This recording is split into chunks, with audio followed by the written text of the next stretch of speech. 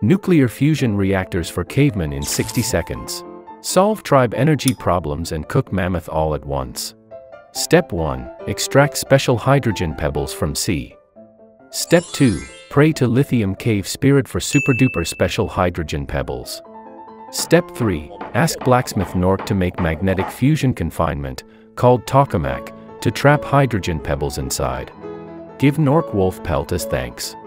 Step 4. Heat hydrogen to 100 million Kelvin by massaging reactor really fast.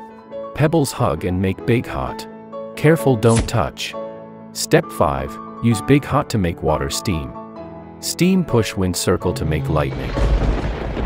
Now you can make cave central heating with spa and sauna.